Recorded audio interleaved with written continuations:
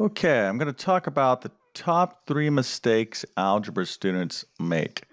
Now, this applies pretty much to all math students, but I'm kind of focusing what I see most frequently in algebra courses, and that would be pre-algebra, algebra 1, algebra 2, college algebra, even pre-calculus and beyond. So I could even rename the title of this video, the top 3 mistakes math students make, but really, the focus is going to be on those that are using algebra a lot in their work. Now, this comes from many years experience as a math teacher, and this is my opinion. This is what I've seen. So there's no absolutes here. I just want to pass on to you as a math teacher the 3 trends. Okay, 3 mistakes that are that really just are frequent, and they hurt people's scores. Okay, and they're kind of a lot of them are going to be kind of simple to fix. So if you pay attention, the whole idea is for me to share with you these mistakes so you have basically awareness about them so you don't make them, right? That's the whole idea behind the video. Before we get started, if you're new to my YouTube channel and you discover you like my teaching style, I literally have hundreds of other math videos on my channel, so hopefully you'll consider becoming a subscriber. If you do, hit that bell notification. I'm posting videos very frequently, generally once a day throughout the week. That's kind of like my goal. And basically, I'm doing math topics. So, anyways, if you decide you want to learn more from me, this is the way to do it. Also, if you are in need of a real comprehensive math course, I'll leave a link in the description, or links in the description of this video on my TabletClass Math Academy. These are my full comprehensive math courses that are really obviously teach you from the beginning to the end. But with that being said, let's get into the top 3 mistakes algebra students make. All right, so the first one is positive and negative numbers. So let me explain what I'm talking about.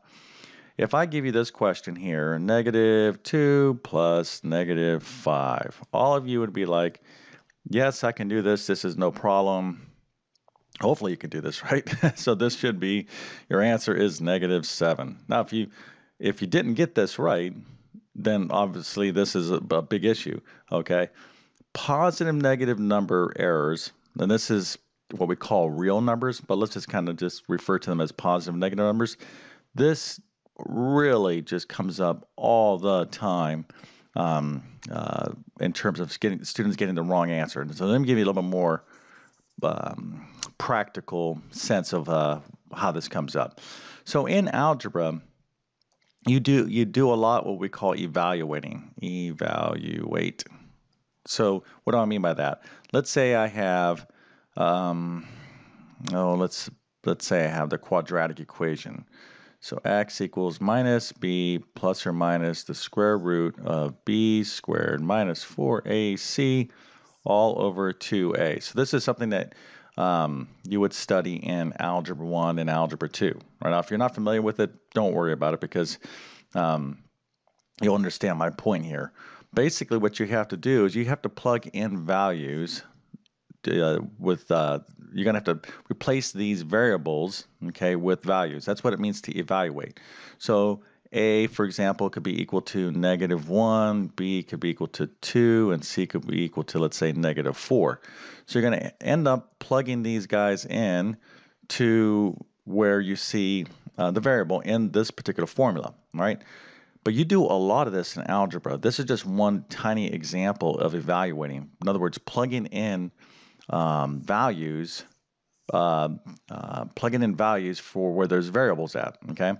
So what ends up happening is students will make like simple little mistakes. Let's go ahead and actually just toy around with this particular equation here. So x equals minus b, so that would be minus 2 plus or minus the square root of b squared. So this is 2 squared minus 4 times a is -1 times c is -4 all over 2a. That's going to be 2 times -1. Okay.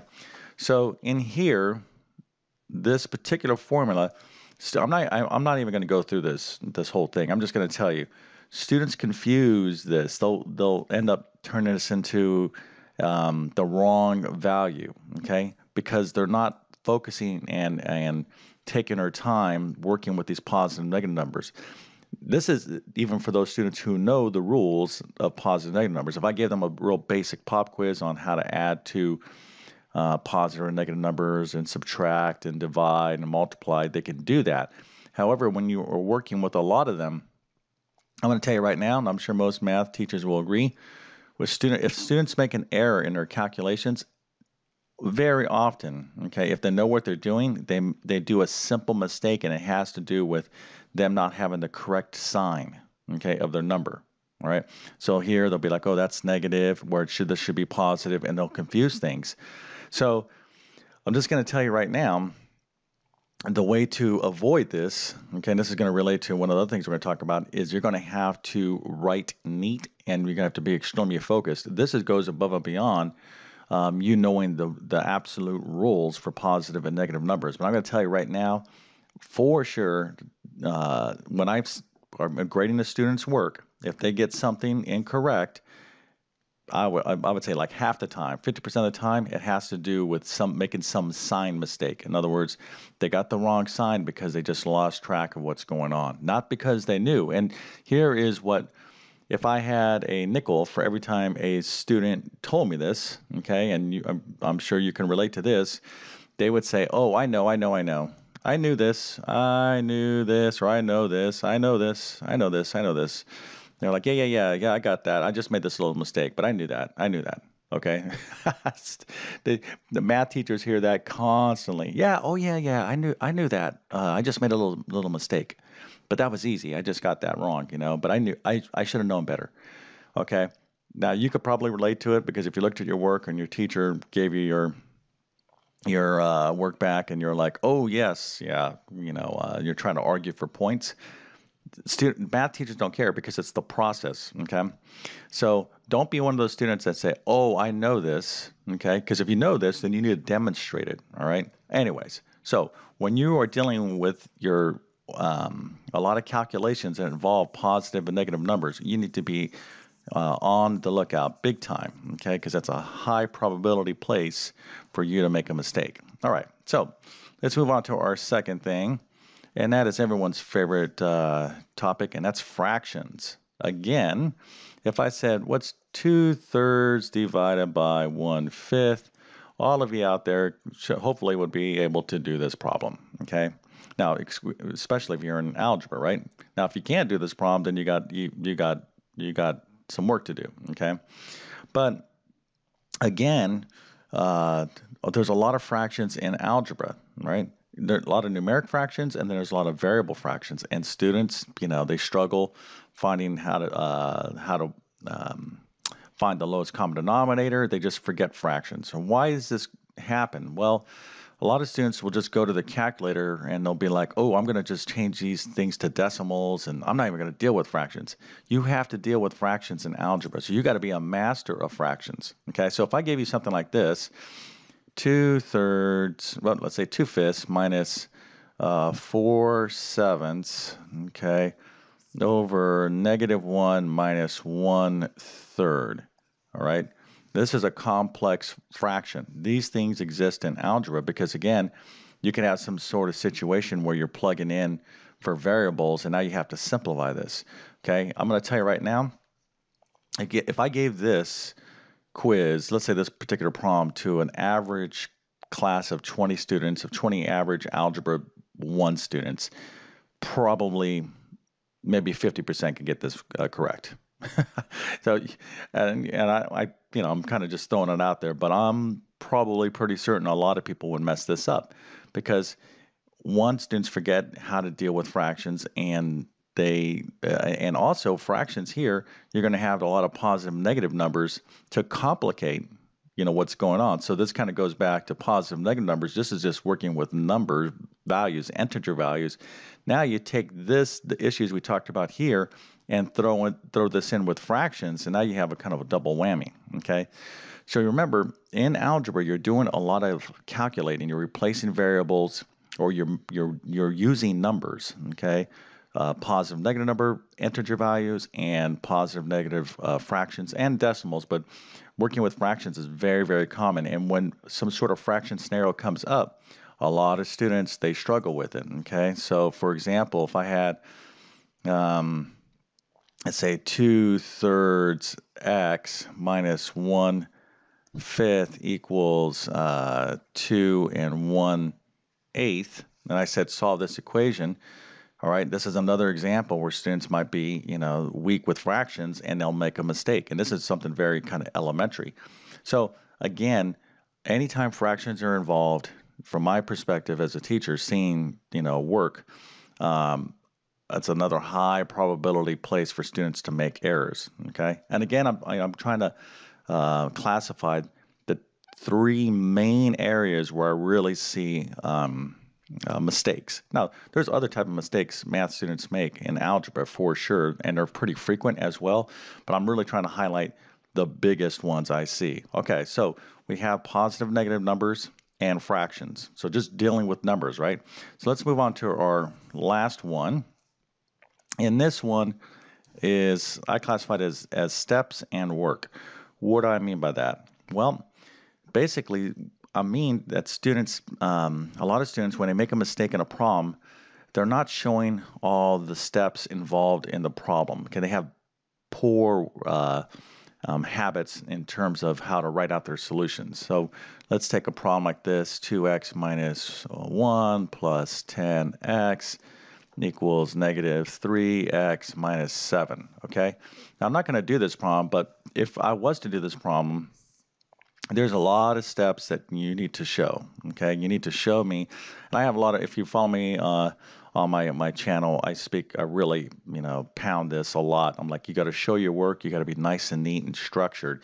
This is the way you need to do math. Okay, so when students skip these steps because they practice poorly or they're not paying attention to what their teacher is saying, their work, for example, is not neat. It's not organized. They're not showing all the steps of the process.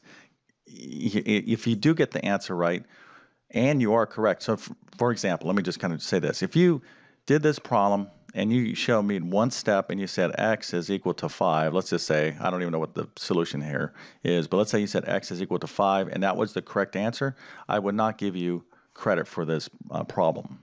Okay, most teachers will not. You have to show your work for most math teachers to give you full credit, because the work is a demonstration of your comprehension, your knowledge of the problem-solving process. Okay, so showing your work is critical. Okay, it's one of the main things you can do to increase the odds of you getting the problem correct. Okay, showing all the steps, being neat and organized and structured, double checking as you go, etc. Okay, so it's one of the main things you can do to put the odds in your favor to get the solution correct. But at the same token, if you don't do it, not only are you likely to make an error, okay, because you're trying to do this math in your head, even if you get the problem right, most teachers are not going to give you full credit or no credit for your solution because you haven't demonstrated this, okay? So this is universal in math. It's a big, big, big, big problem, okay? Now, how do you avoid this? Well, you should be taking great notes in class and trying to, basically, you want to do math like your math teacher, all right? So hopefully you got a good math teacher and they're showing all the steps, they're demonstrating how to do the problem. You want to emulate them. You want to like copy them. You want to be thinking, how would, if you were a math teacher, how would you show somebody how to do this problem? If you were explaining it, just explain it. Just think you're tutoring your friend, at school, and you're like, hey, here, let me explain this problem to you. You would show them this step. You would show them that step. Hopefully you would, right? Because if you just went, oh, yeah, here's the answer, they're going to look at you like, yeah, I still don't understand, right? So, oh, okay, let me show you all the steps in detail. There's this, there's that, there's this, and this, and this. You get that? Oh, okay. Now I understand. That's the way you need to be thinking about when you do math problems, right? It's that's basically non-negotiable point. As far as I'm concerned, as a math teacher, if I see students that don't show their work, all right, let's say, here, let's just kind of do this real quick. This is a general track of math courses. So you start off with pre-algebra, generally then you go to Algebra 1, Geometry, Algebra 2, Pre-Calculus, and Calculus, okay? So for those of you who are going to go and do this much math, this is a very common track. Now, some people could take statistics and other type of courses in here, but this is pretty common. For those students, and I've taught all these courses. Now, for those students who start these bad habits, let's say in pre-algebra, they're like, they're kind of making some mistakes. Algebra 1, they're still sticking with those bad habits and not showing their work. By the time they get to this level of math, okay, even over here, I mean, the math is becoming way more complicated. That involves a lot more steps. If they don't have those habits, they're going to really struggle, and just forget about doing math at this level, like in passing. So, if you're at this level, and I've tutored a lot at these levels, I used to have to go back and fix students' poor habits because they're not listening to their teacher, okay? I can guarantee you that your teacher or teachers somewhere along the path has emphasized this here, okay, showing your steps and works. But this is kind of the mindset of a math teacher, and I don't speak for all math teachers, I speak for myself, but believe me when I tell you, most of us, we're going to see these mistakes. Okay, so these are the top 3 areas that if you can focus on, all right, and improve in, you're going to really improve your math scores for sure. So if you focus on, hey, I got a lot of positive negative numbers here. Don't make any calculations. Double check. Go nice and neat, nice and slow. Fractions, really slow it down. Make sure I'm doing the things correctly. And the only way to do this is really to show all your work step by step, being neat and organized.